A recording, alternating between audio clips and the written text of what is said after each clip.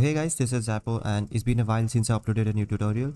So here it is, and in this tutorial I'll show you how you can make this camera focus effect. So let's begin.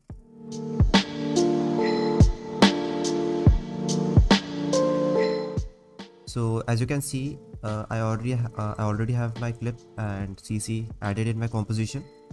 But let's create this overlay first. So I'm gonna create a new composition and keep it 1080 by 1080 pixels. Alright, then select the rectangle tool and create a perfect square by holding shift. Nice. Then I'm gonna align it to the center, and let's create those 4 lines which we saw in the overlay. So turn on title for that and select the pen tool, and while holding shift create a perfectly straight line like this. Alright, so we need 3 more lines like this. You can do it by duplicating this layer 3 more times and positioning and rotating it, but I'm not gonna do that. I'm just gonna go into the shape properties, add a repeater, set the number of copies to 4 and change the transform property of the repeater and the rotation to 90 degrees and position to 0. Perfect. Alright, so also I feel it's too thick, so I'm gonna decrease the width to maybe 14 here as well. Nice. Let's go back into our main comp and add a new null layer, and let's call this tracker 1. And now the main part. Select the main clip, and on the right side of your workspace find the tracker menu, and once you click it you will find various options like track camera, warp stabilizer, track motion and stabilize motion, but we're just gonna work with track motion for now. So click on that and these 2 squares will appear. So it's basically the tracker, and the smaller square is basically the region which you want to track, like the pixels which you want to track, and the larger square is the region in which After Effects will try to find these pixels. So I want to track her nose, so I'll increase the scale and make it little bit bigger. Alright, make sure you don't overscale it or it's gonna take a lot of time to track it. So I'm happy with this. I'm gonna change the target. Click on edit target and select the null layer which we just created, because we had only one null layer in our composition, so it's gonna select that by default. Click OK. Then I'm just gonna track the position. I'm not gonna track the rotation or scale. Then click on the play button.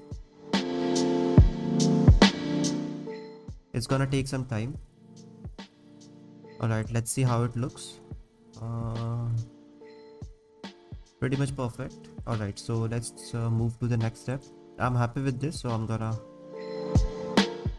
apply. So I'm just gonna click on apply and hit OK once again. So this will add all the position keyframes to our null layer, and you can see it by pressing P on the null layer, and it will show us all the position keyframes which we just created. Alright, so for the next step, drag the comp 1 to our main comp, and this is our the focus overlay.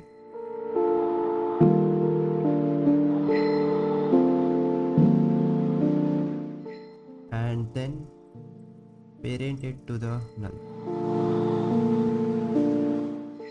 and then when you play it you'll see it's perfectly tracked. Alright, so for the next step I'm gonna create a new adjustment layer on which I'm gonna add an effect called transform.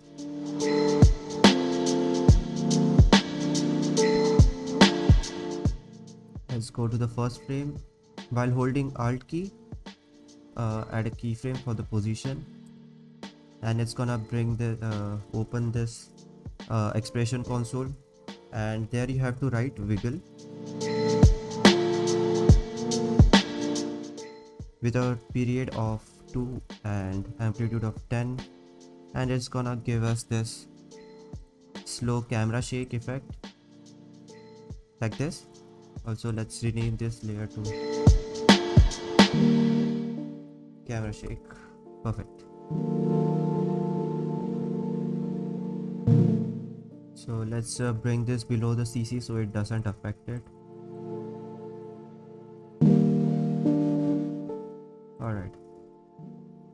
Then let's another effect called the lens blur. You need to have the BCC plugins installed for that. Search for lens blur OBS and drag it on to our main clip and change the gamma to 600. Should work. Alright. Then go to the first frame and add a keyframe for iris scale and set it to 0. Go a few frames forward, set it to 15 again. Then go to the last keyframe by pressing O and set it to 0 again. And we get this nice blur effect. I'm gonna tweak it up a little bit. So select all the blur keyframes and press F9. Then go to the graph editor. Make sure you are in speed graph and make your graph look something like this.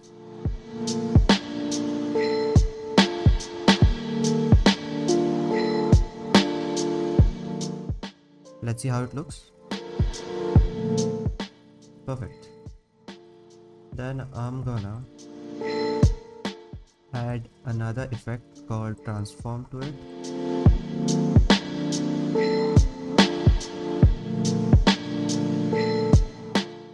Transform.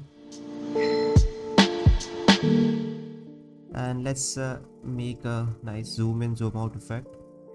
So animate the scale for that. Press U to reveal all the keyframes. Set it to 115 here. Go to the last frame of our clip and set it back to 100. Add a keyframe, then select all the keyframes and press F9 to ease them. Then go into the graph editor and make your graph look like this.